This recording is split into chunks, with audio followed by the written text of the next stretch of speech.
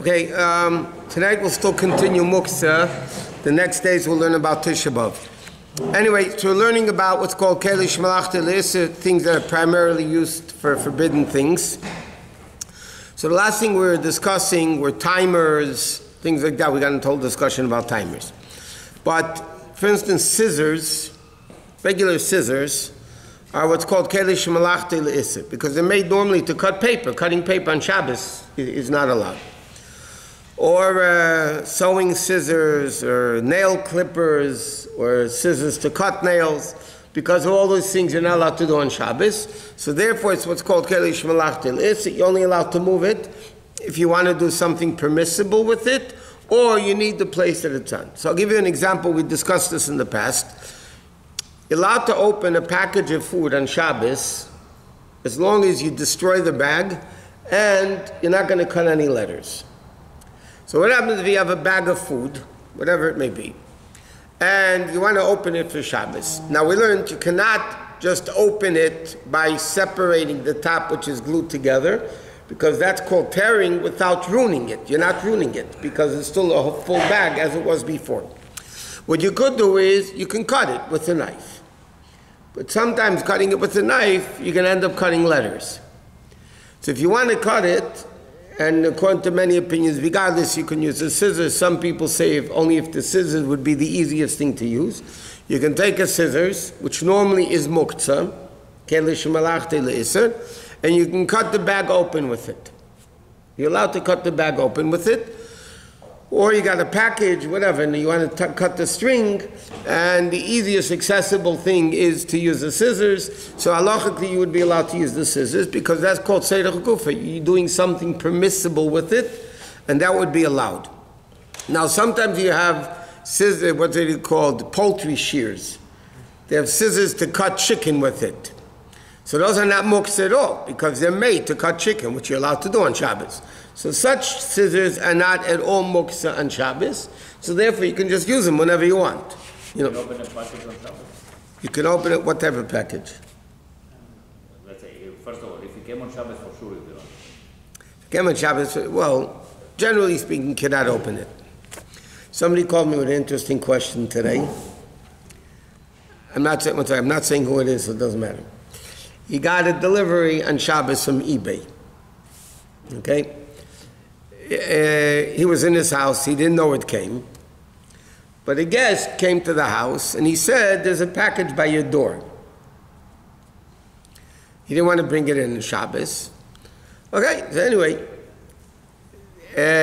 after Shabbos, the package was stolen. Now on Shabbos, afterwards, the package was stolen. He called up eBay that he said, I didn't get it. So they gave him, there's something like this. If you sign a piece of paper, by the way, the guest told his wife that it arrived. So in other words, it arrived. But he didn't bring it in, and then it got stolen. Okay? So then the question is, so now they want him to sign a paper that the paper said like this: it didn't arrive, even though the tracking said it did arrive. If he signs that paper, it didn't arrive, even though the tracking said it did arrive, so then he could get the refund. If he doesn't sign the paper, he can't get the refund. Is he allowed to sign that paper? Huh? Anyway, the thing was, it was like a $275 package. Okay, we'll leave it at that. What's the heter? What's the answer? What's the heter? The answer is no. The heter didn't pay me enough. Was he allowed to take it into his house? One sec. We're not learning. Well, we are learning halachic Shabbos. There's a few issues with the package. First of all, halachically, I told him, listen, you can't sign the paper because it did arrive. You know that it arrived. Your wife knows that it arrived. And you were told it arrived. You can't, if they say, I didn't get it, that's not a lie because he didn't get it. But they didn't want him that. They wanted him to sign a paper, it didn't arrive. So, okay, but anyway, no, he's a from Yid. The GPS tracker also said it right. Huh? The tracker, also, the tracking number also said it right. Whatever, the eBay, whatever it was. So I'm saying they have that. They probably have a picture of it. Anyway, so the question is like this. One second. Can you bring a package into the house on Shabbat? So first of all, he doesn't live in LA. So, where he lives, there's no Erev anyway. So it depends. If you're allowed to carry on your porch, then there's even what to think about. If he's not allowed to carry on his porch, let's say it's an open porch, and then then you're not allowed to carry on the porch. You can't bring stuff from the porch into the house. It depends. That's what I'm saying. If you're allowed to carry on the porch, what? Yeah, but if it's from a Carmelist to the Shosayochin inside, then you wouldn't be allowed to do it. Whatever. Then there's another issue. Then the issue is the package Muktzeh? Now, if the package is Muktzeh, like we're learning here, even if let's say he got an iPhone. Okay, let's say the package was an iPhone. Okay, now, why does he want to bring it in? Not to do something permissible with it. He doesn't want it to get stolen. So based on the dinim we're learning now, you wouldn't be allowed to bring it in anyway. Unless he wants to kick it in. Okay? But, one second, if it's muktzeh, so then it's tzarech atzmei. It's not the tzarech gufi mekayme. And you can't create, what is it going to, you can't create. You could create for it. Not for the iPhone. Why not for the iPhone? Well, but you can't open it. I want my door porch. No, it doesn't work. Of course, why not? That doesn't work. I want my porch clean. You don't need a place. That's the same case as the car. It's not. The case with the car where you're holding onto the car door, you want the tzirach m'tayim. No, the car door is different. They put it on the chair. There you need the place to go into the car. Here you don't need the place. You don't need the place on the porch.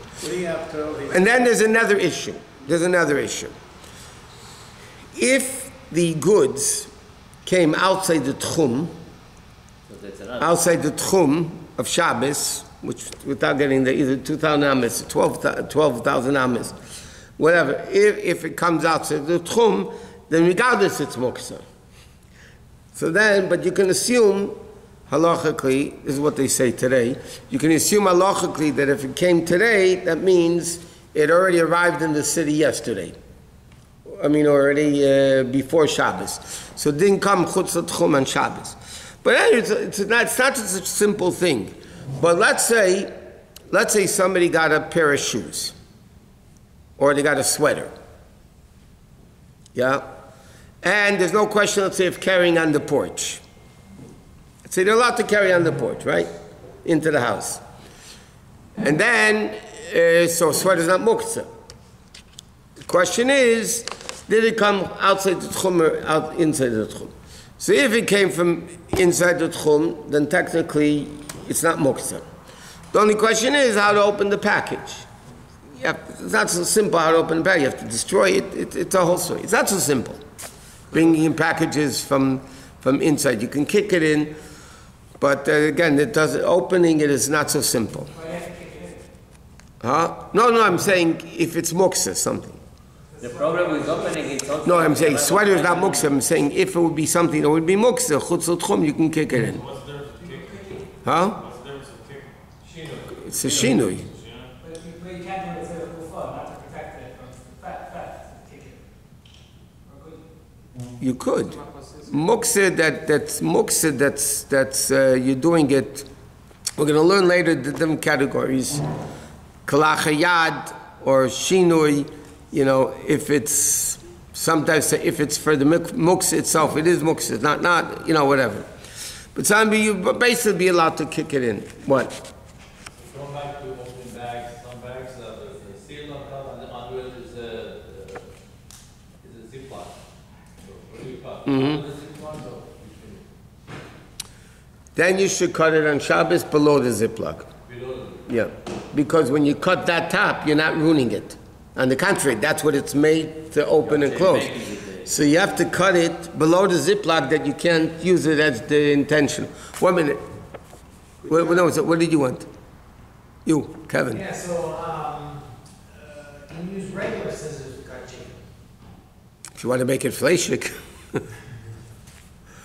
If it's cold chicken, why? Yeah, you can use regular scissors to cut chicken. Because again, then you're using it for something permissible to do. The question is, you might ruin your scissors, but yeah. To what? Yeah.